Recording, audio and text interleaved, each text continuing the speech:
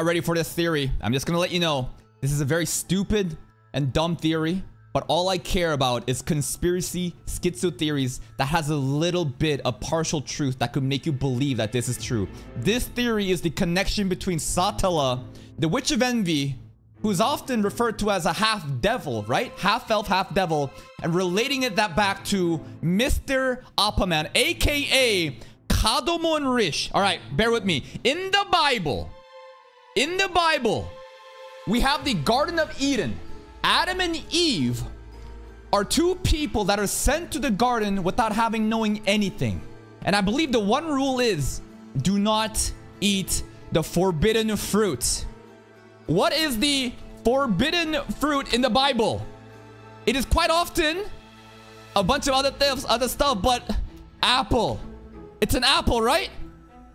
It never says it, but we're going with an apple. This is an assumption we're making, okay? The forbidden fruit is the apple. Well, we know that Kadomo, Mr. Appa vendor, sells apples, all right? So we have someone that's handing the apple. Now, beyond that, in the Bible, there is a term called the black serpent.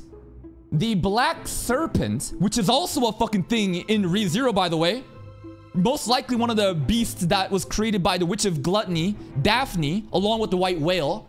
The black serpent is the one that tempted Eve in the Garden of Evil. And the black serpent is also known as the devil. So what do we have here?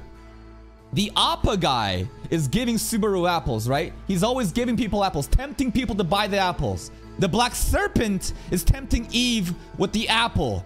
And now, the next connecting point. We know that a half-elf is also known as a half-devil. Quite often, it's used in a slur in ReZero, correct?